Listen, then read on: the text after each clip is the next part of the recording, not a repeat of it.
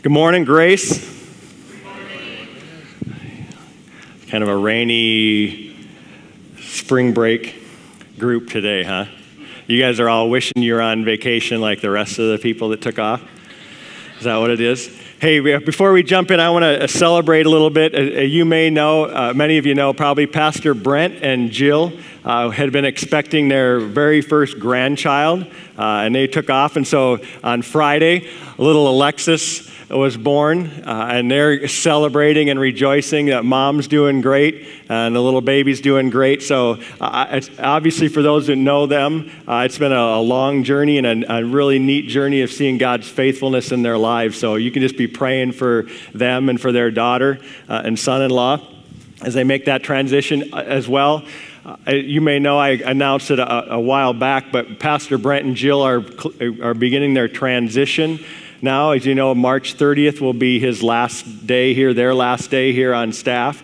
This was one of those things they knew that as their kids had grandchildren, they wanted to be back near family. So the 30th of this month is when we'll celebrate our last day with them here. And you can just be praying for them through that transition. We're going to miss them dearly, both Brent and Jill, and just the way in which they've leveraged their lives and spent their lives serving our community and our church over the last 6+ years. So please be praying for them as they go through that. They'll be back middle of this week and then be here the rest of the month, but be transitioning and doing a lot of the things that go with a move like that. So if you find them, you can encourage them, pray for them, support them during a very both exciting and sad transition for them as they make this transition. As you know, we're in the midst of a series entitled Incarnate. And we've transitioned last week from the two parts of the series. One was talking about how we are called as a people to proclaim Christ's kingdom, to be verbal communicators of who Jesus is and what he did for us. But also, we're called to demonstrate Christ's kingdom, to not just talk about it, but to actually live it out and be a living illustration of what that kingdom is to look like, where the future kingdom, in a sense, dips down into our lives, and we live now as if we're in it then. And so when people begin to see what it looks like to be loved, to see justice, to see mercy, to see the things that will manifest and be true in his kingdom, it calls them and lures them to this Jesus that's the king of that kingdom. So we transitioned that last week. Now we're talking about what does that look like in our lives? What would it look like for us as a church if we were living in light of that kingdom now? And we not just worshiped on Sunday, but we worshiped 24/7, that every aspect of our life was part of worship. And last week we looked at the beginning of a passage where God is fleshing out some of these principles and really talking to his people, the Israelites, about how they were not living up to that model that he had for them. They were just going through the religious motions and going through their religious ceremonies, and he called them back to what does it look like to truly live a life of worship, to live in light of what God has done in our lives. And so we looked at some of those specifics last week, what he wants from us in terms of just worship. Today we're going to look at the results of it. The latter half of that passage. What does it look like? What would it look like if God's people truly worshiped him the way he's called us to worship him? And you're going to see the incredible promises that God makes toward his people when we choose to worship him the way he calls us to. And so I want you to see these images and these pictures and visualize what this would look like in your life, in our lives, in our community, if we were a church, if we were a people who worship God the way he has called us to worship him. And after we look at the results and look at that picture, I want to step back and call us to becoming a people who obey the conditions that will see those promises come about. I want to shape that up in an acronym. So we're going to kind of walk and just talk through the passage, but then I want to end it with us looking at an acronym that's going to be an image of these principles in this passage of how we could live in such a way to see God do these things in our midst, right here in our city and in our homes and in our neighborhood. So if you have a Bible with you, open up to Isaiah 58. I'll get you oriented to the passage, and then we'll pray and jump in. Isaiah 58. If you're new with us, you can grab a chair Bible in front of you there and turn it open to page 618. 618. I'd encourage you, whether you see the messages are the passages on the screen or not, to open up your Bible there, because I'll be jumping back and forth a lot as we talk about some of the things in here, and it'll be good for you to see them right here in your Bible. So grab one in the chair in front of you. If you don't have one, turn it open to page 618. If you have your Bible, open it up to Isaiah 58. We're going to look at the last half of this passage starting in verse 8 today. Isaiah 58. Let me pray. And then we'll jump in and look at the results of just worship, what that looks like, what God promises, and then we'll step back and say, how can we become a people that see these results in our own lives? Let's pray.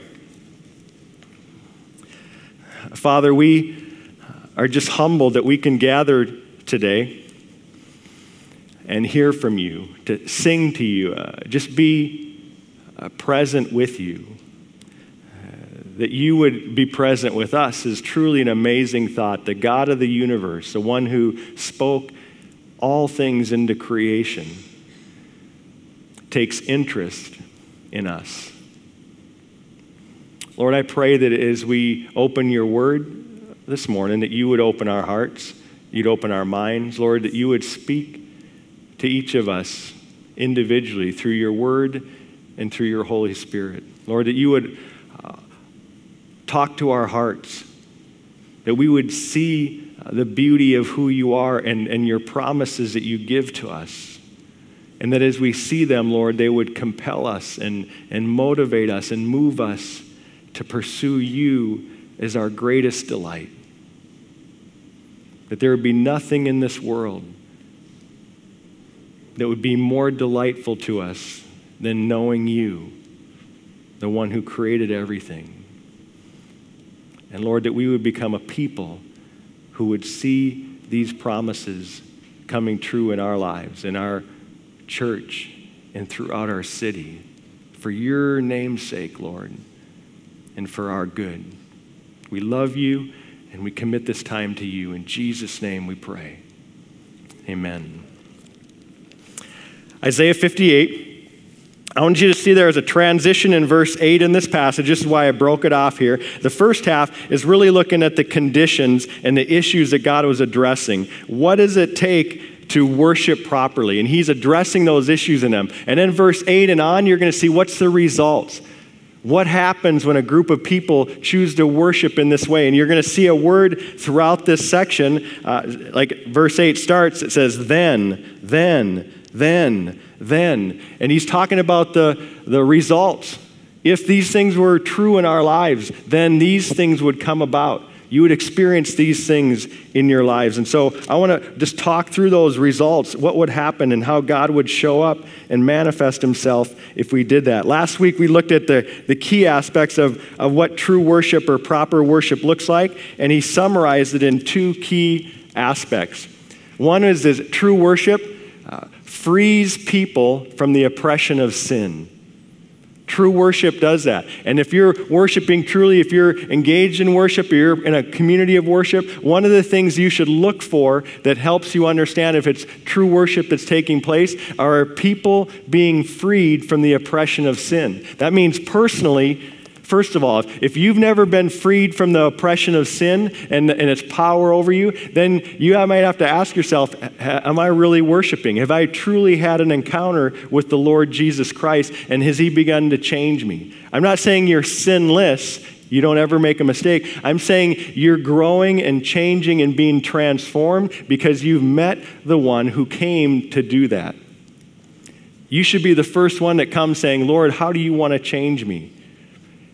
You should be in a community where you're seeing others being set free from the oppression of sin. It should be a place that welcomes those who are struggling in sin like we have and we do.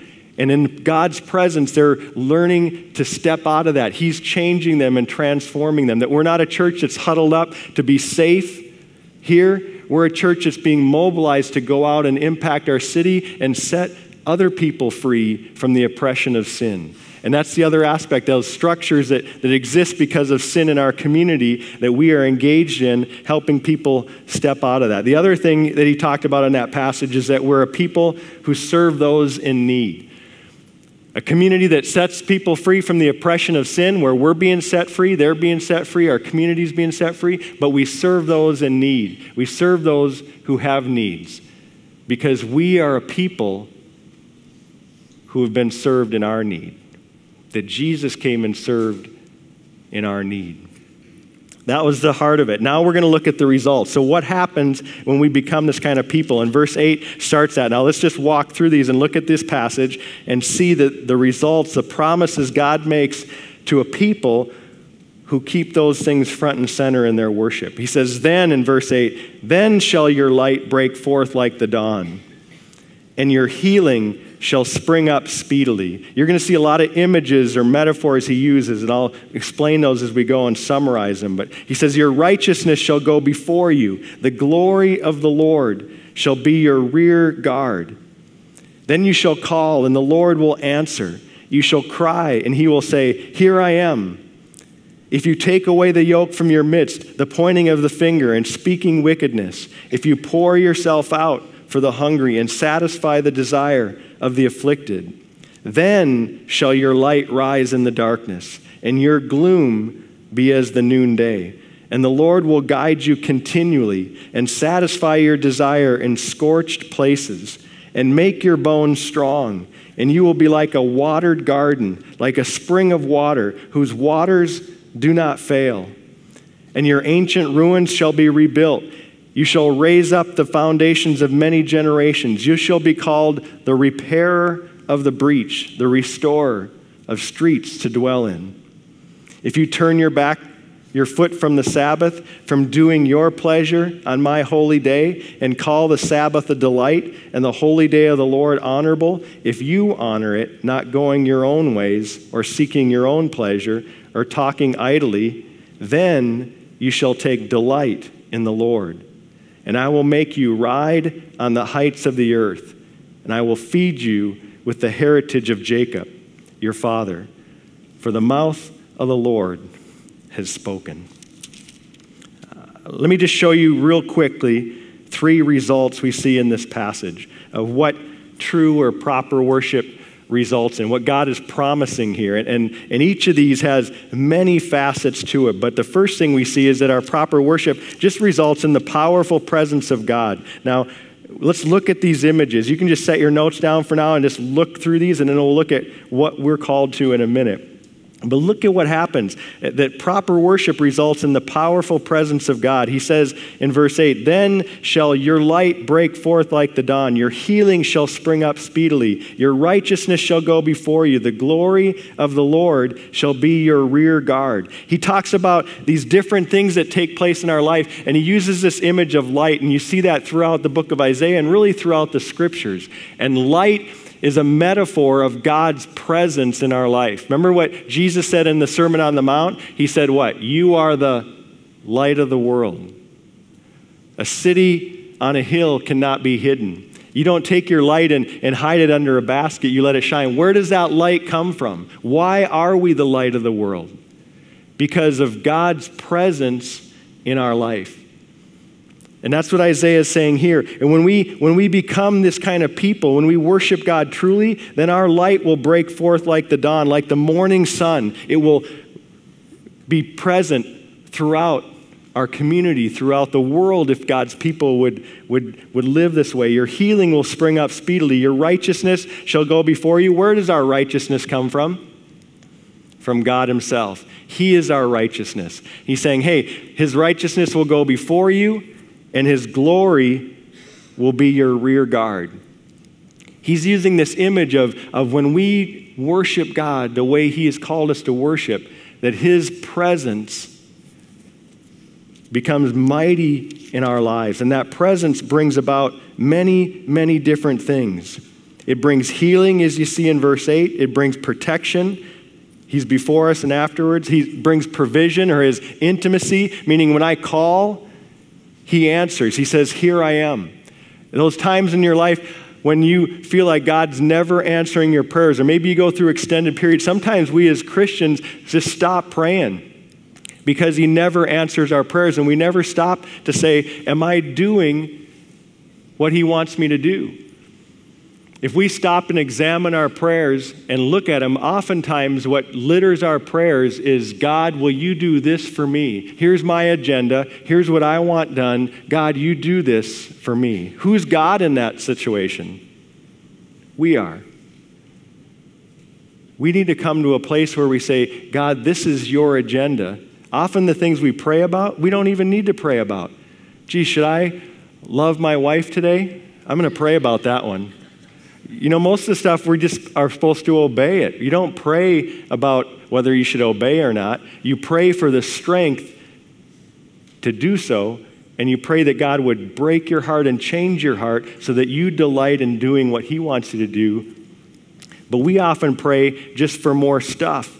We pray just for ourselves personally and what we want, and not necessarily what God wants. And he's saying, when we make his agenda our agenda, just watch how that transforms your prayer life, because when you call on me, I will answer you, he's saying. When your life is leveraged for my purposes, then I am fully behind you. God says that many places in the scriptures, and we see that here. We see our influence becomes great. Look in verse 10. He says, then shall your light rise in the darkness, and your gloom be as the noonday. He's talking about different circumstances, that even in the midst of darkness, in the dark world that we might live in, or the dark home we might be in, or the workplace, he says your light will rise even in the darkness. You will have influence even in places where everything else is negative. He says your gloom, meaning even in your worst moments, in your gloominess, it's going to be like the noonday. The brightest part of the day on this earth is what your life will be like, even in your most difficult, gloomy moments, when you are giving your life for his purposes. Satisfaction, he says, in all circumstances, and guidance. Look at the images he uses in this passage. In verse 11, he says, the Lord will guide you continually and satisfy your desire in scorched places. And we can relate to that here in Laredo, can't we? To satisfy our desires in scorched places, thinking of walking through a desert with no water and him being a constant source of water for you. How powerful that image is. Make your bones strong, he said. You'll be like a watered garden, like a spring of water whose waters do not fail. He's talking about satisfaction even in difficult times. He's talking about impact. He says your ancient ruins shall be rebuilt. You'll raise up the foundations of many generations. You shall be called the repairer of the breach, the restorer of streets to dwell in. Think about this. When we allow sin to dominate our lives, we cause ripple effects of damage throughout our communities. It starts in our homes. As our homes fall apart and sin begins ransacking our homes and our families. And then it trickles out into our families as we engage in things in our workplaces and out in the community that go against what God has called us to be. Suddenly we become destroyers and deceivers in our city. And man, we know this here. There's so much deception, so much sin, so much destruction, unsafety, a lack of safety and protection in places in our city. And God's saying, that's not what I have for you, my people. If you will obey me, if you will worship me truly, then you won't be destroyers in your city. You'll be rebuilders. You'll be restorers. You'll be the ones that people will say, wow, they're the ones that repaired the breach, the brokenness in our city. God used them to restore things that were broken and bring safety and health to their city. All these images we see packed in this passage of what it looks like and how God shows up when we worship him properly. We see in this passage, I love in verse 13, a key principle that our proper worship results in great delight in God. Not just the powerful presence of him in our lives, but in great delight in him. He says in verse 13, if you turn back your foot from the Sabbath, from doing your own pleasure on my holy day, and call the Sabbath a delight, I mean, this time of worship a delight, and the holy day of the Lord honorable, if you honor it, not going your own ways or seeking your own pleasures or talking idly, then you shall take delight in the Lord. Man, that is the most important condition of our hearts. Do you know that? There is no more significant condition in our lives than how we respond to God and what we think about when we think about Him, in delighting in Him. There's no greater gift He could give you than for you to delight in Him. Because every single brokenness in our bodies, in our lives, every single hurt, every single sin we engage in boils down to this one simple concept: delight. When you delight in anything more than you delight in God, you sin. It doesn't mean you can't delight in something else. I didn't say that He doesn't give us lots of things to delight in, but it's a level of magnitude and priority. When you delight in anything more than you delight in God, you sin. And you live righteously when you delight in God more than you delight in anything else. Nothing is a better indicator of your relationship with God than your delight in Him or your lack thereof. And when you delight in Him, it's not work to do the things that He wants you to do. You don't have to, oh man, it's Sunday again. I got to get up and go to church. I mean, it's daylight savings. I lost an hour of sleep. Come on, Lord, just cut me some slack. Man, delight says, I'm there. I don't care. This is the most important part of my week when I gather with His people and remember and sit and worship Him in their presence. Delight says, this is no duty. It's who I am. The greatest gift you've been given is to delight in Him. Let me just flesh this out for you in kind of a silly illustration, but it'll help you get the picture of why delighting in God is so important. Let's just pretend for a moment that someone gave you the gift of delighting in everything you had to do in your work. Okay, so Monday morning comes, and rather than typically, Sunday evening comes, like, oh man, I got to go back to work tomorrow, and my boss is just a drag, and the people I work with just really bring me down. What if it was like, oh man, work? I just delight in my work, and every single mundane task that your boss gives you, you absolutely ate it up. I mean, you were so excited, you practically pee your pants when he asks you to clean out the bathrooms and do these silly little tasks. You just delighted in it. Man, you are fired up. I mean, wives, let me make it personal for you. What if your husband so delighted in doing the dishes and folding laundry that whenever you asked him, they went, oh my goodness, honey, I'm so glad you asked me that. In fact, I have got to take you out for dinner tonight because I just love doing that stuff. Okay, guys, that's not really sinking in for you. Let me connect something with you. Now, we're talking about delight. Let's just pretend these things absolutely delighted you. So, husband, I'll get on your wavelength a little bit. Let's say, I'm talking to husbands. Say this with me. Say husbands. Say husbands. Okay, I'm not talking to single guys. I'm not talking about unmarried guys. I'm talking to husbands here. Do not quote me outside that context, okay? Let's say husbands, you go to your wife and you say, what if every time you went to her and said, hey, honey, how about we get naked later tonight? She goes, I cannot get these clothes off fast enough, honey. I just delight in that. Amen. Amen. All right, preach it, brother. Kids, what if homework was your absolute delight? And every time your teacher piled on homework over spring break, you went, man, I'm going to have the best spring break ever. They gave me homework. I delight to do that. That sounds silly, but it would be awesome, wouldn't it? If you delighted to do the things that you had to do, it would be the greatest gift you could ever be given. That's why it's the greatest gift God gives to His children. When you have met the Lord Jesus Christ and He has changed your life and you see God for the first time as He really is, not a religion thing that you fulfill your duty to measure up to, but one who has come in and so changed and transformed your world and met you in the midst of your muck, that your heart now is totally transformed. And now what was duty has become delight. That's what God's talking about here. When you make him number one, when you have an encounter with him and recognize what he has done for you, your heart begins to be filled with delight for the things that delight him. And that changes everything. So how can we receive this mighty presence? How can we experience God's powerful presence with us and a heart that delights in what he delights in?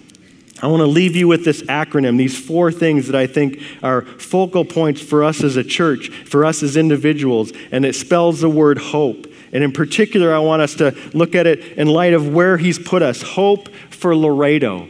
Hope for this city. How can we bring hope to the city in which he has placed us? The first one is holy living. The H stands for holy living. As you look through this passage, that theme runs through this whole passage. What does holy living look like? It looks like living that's consistent with who God has called us to be. That what's first to him is first to us. That we are a people who are here to set others free from the oppression of sin. Not from us, but through Jesus in our lives. That we are communicating that message. That we're living consistently. That we're not people that go around talking about Jesus and what he can do and then living no different than the rest of the world. That people look at us and say, why doesn't this guy cheat in his business? Why is this guy faithful to his wife? Why does he spend time with his kids and teach them a different type of character and living than everyone else does that I see around me? Why are they so different? Because they're a people who are committed to holy living. The Sermon on the Mount, Jesus said that same thing in our series we looked at in the fall, our God Attitude series, and it was the entry point of a relationship with him. He said the first beatitude was this, that blessed are those who are poor in spirit, for theirs is the kingdom of heaven. Meaning the ones who receive the kingdom of heaven, who experience the presence of the person who rules in the kingdom of heaven, are those who are poor in spirit or humble. They're broken. They realize they bring nothing to the table. And they call out and say, God, if you don't change me, if you don't transform the desires in my heart that long for the evil and selfish things of this world, if you don't change me, I'm hopeless. But if you do, I recognize how needy I am. And if you'll come into my life and change me, then my life is yours. Holy living. What if we started there? What if we became a people who didn't just talk about our faith on Sunday, but we lived it out Monday through Saturday? The second thing is the O, and that's offering ourselves for others. Offering myself for others. We saw that more in the first 7 verses, but even in here, Isaiah interjects it. He says, if you take away the yoke from your midst, the pointing of the finger and speaking wickedness, if you pour yourself out for the hungry and satisfy the desire of the afflicted. It's giving ourselves for others. We need to reject the mindset that says it's all about me. Even the mindset that's crept into the Christian faith that says God's just up there to bless us in a worldly sense and make our life more comfortable and make us more prosperous here on this earth. And all we've done is taken Christianity and baptized it with the worldly view that God exists to make me comfortable. Really, is that the life that Jesus modeled for us? Or did he model a life that says this world isn't where we are ending up? So let's leverage the things that we have here for the kingdom that is coming. Let's give ourselves for the sake of others. It's not about how many toys I can collect or how many clothes I can purchase or cars I can own. I mean, to be totally honest, if Jesus wrote the bumper sticker, it would say, he who dies with the most toys loses. Because Jesus says, Not that you shouldn't have treasures, not that he doesn't want you to have treasures. He wants you to have the best treasures. In Matthew 6:19, he says this, do not store up for yourselves treasures on earth. And he tells us why. Where moth and rust destroy and where thieves break in and steal. And he doesn't go on and say, just get rid of everything. You shouldn't have anything be poor and that's what life's going to be like. He doesn't say that. He says, but instead, store up for yourself treasures in heaven where moth and rust can't destroy and where thieves can't break in and steal. Jesus says, take what we have now and use it to impact our community, not to build our lifestyle or to create our kingdom, but to pour out and give of ourselves for the sake of others. Because then you build a treasure in heaven that no one can ever touch, that rust will never destroy, and thieves cannot take away. What if we lived as a people with a mindset that says, our lives, our treasures, our talents are for you, God. And we want to leave this community, my home, my neighborhood, my workplace, a better place than it was when I showed up there first. What if we were those repairers? What if we were those restorers and we poured ourselves out for the sake of our community, rather than the mindset that typically exists of how can I use this community to build my personal wealth? How different would that be in our city? We have a number of organizations that we give thousands of dollars to every year as a church that may be a place for you to partner with, but you can do this anywhere. But several of them are, if you walk out our foyer and walk down that hallway towards the restroom, you'll see all the different missions groups that we partner with and are engaged with, like Casa Sofonias, the orphanage that's now in Victoria but used to be right across the border in Nuevo Laredo.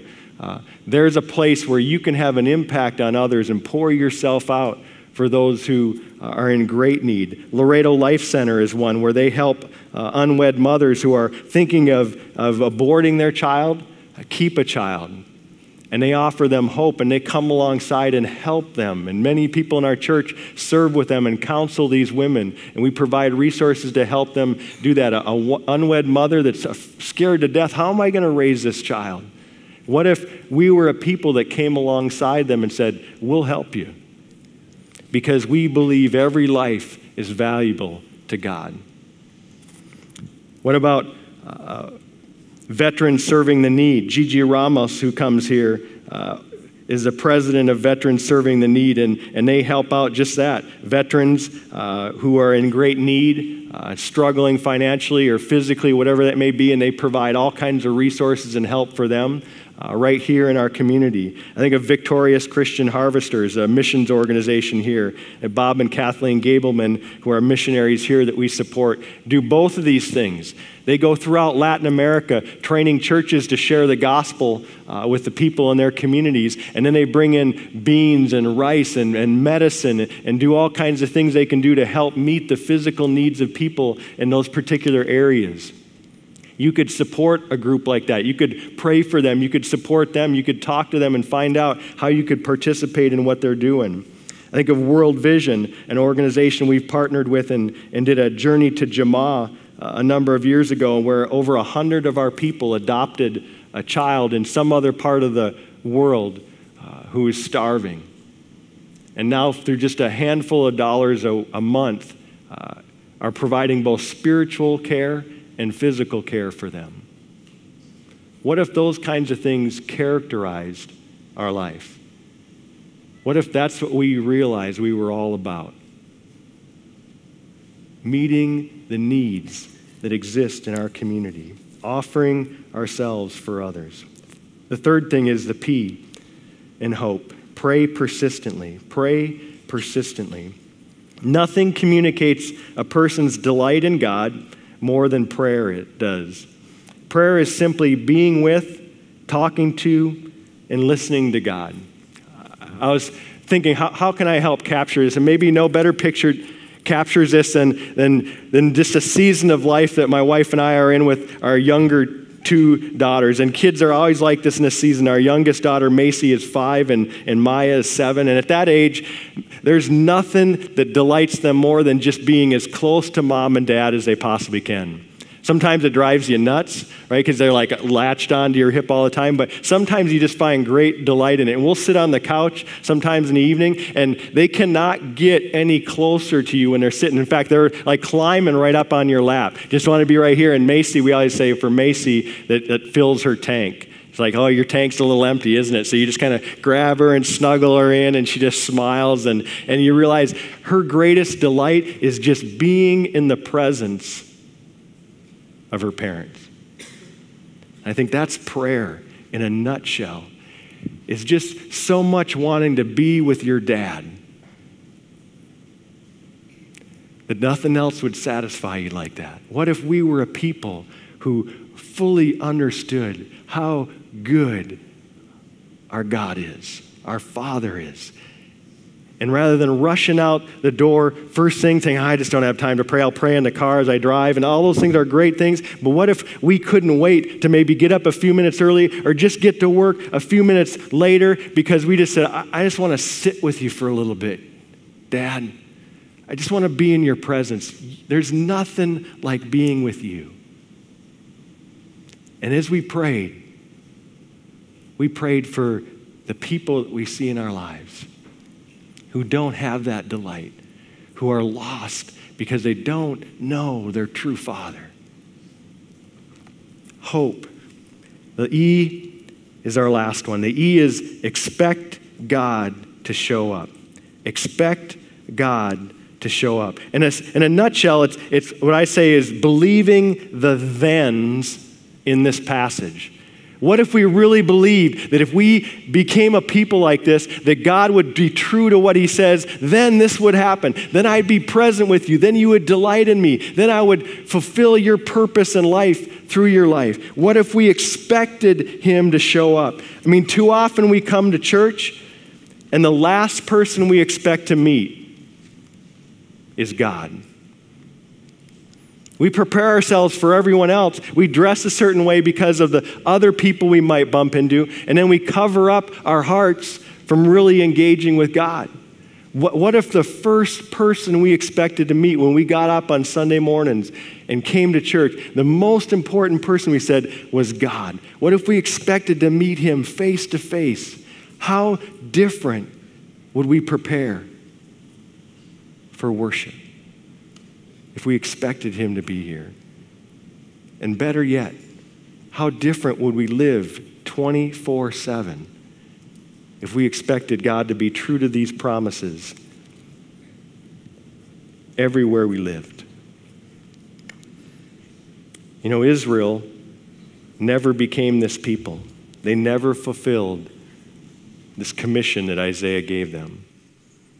They never experienced these blessings, these promises that God had for them.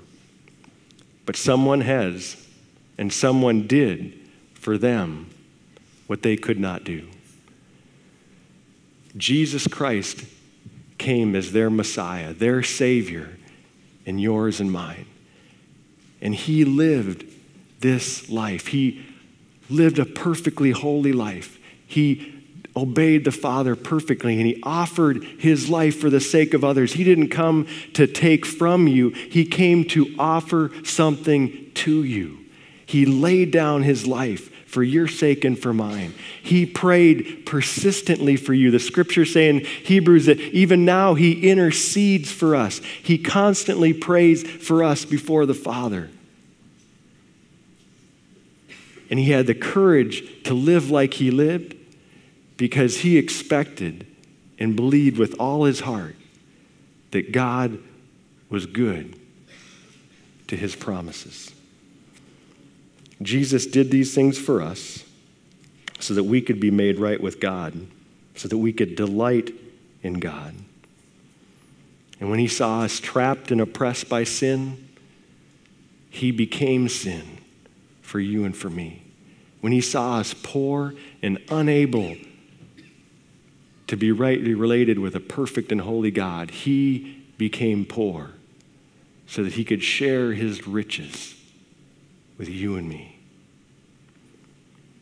What if we now became those kinds of people? What if we became hope for our city like Jesus became hope for us?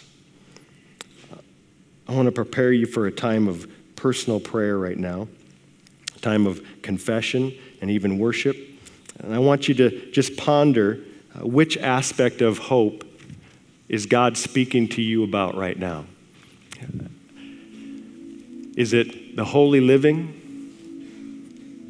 Is it maybe a selflessness? Maybe you've been religious and you've done a lot of good things, but you're really still living for yourself, and God's challenging you to say, how can I pour my life out for others? Maybe it's that prayer and just delighting to be with him. Or maybe it's just kind of giving up and saying, God, I don't know if you're going to show up in my life. And you need him to develop an expectancy in you that says, yes, you are good to your promises.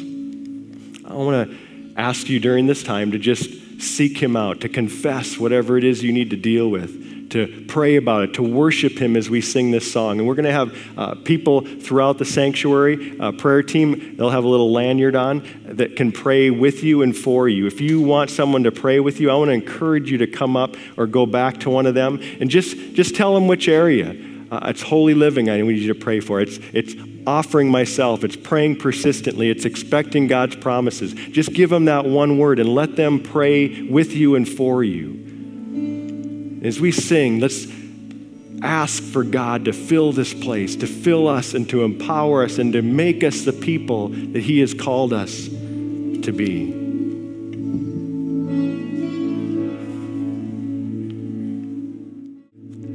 Lord, forgive us that we are overcome by so many other things in this world, Lord. By injustices, by people, by situations, by circumstances, all of which may be legitimate things to be overcome by. But Lord, nothing should overcome us more than you. Lord, nothing should grip us more than you. So Lord, fill our hearts that our deepest delight, our greatest desire would be you. So that anything that hinders us, anything that keeps us, anything that holds us back from offering ourselves completely to you would be just purged from our lives. We worship you today. We praise you and we pray that you will change us as your people. Lord Jesus, thank you for becoming for us what we could never have become ourselves. And as we love you, as we pursue you, continue to change our desires into yours. In your mighty name we pray. Amen. As we close, I'm just going to ask you to sit down and close your eyes for a minute and imagine something. Imagine these things in your life, in your home, in your community. So just close your eyes and just imagine your life lived out in light of these promises that we just read about. Consider the freedom you would experience if the bondage of sin was no longer damaging your life, your family, your schools, your workplace, but instead holy living was shining and penetrating your personal world. Imagine the satisfaction you would experience if your greatest delight was simply the person and presence of God. That no matter what circumstance or situation you found yourself in, you were filled with delight because your God was with you. What impact would your life have if you began offering yourself for others? If you stopped viewing your resources, your talents, your time as simply your own, but began pouring them out for the sake of others. If you began using your life to transform the lives of others, and if people's eternity was completely changed because you stepped out and God showed up. What if your life was regularly characterized by intercessory prayer for people in your city and for our city? What if because of your commitment to holiness and selflessness, you began to see God answer your prayers in amazing ways, things you never thought possible coming about? And what if we became a people who lived with expectancy, believing so much that God is true to his word, that we would bank our lives on it? Could you imagine the impact a person, or better yet, a whole bunch of people would have on their community if they would choose to live this way? Lord Jesus, may this be true in this church and in this community. For your name's sake, we pray. Amen.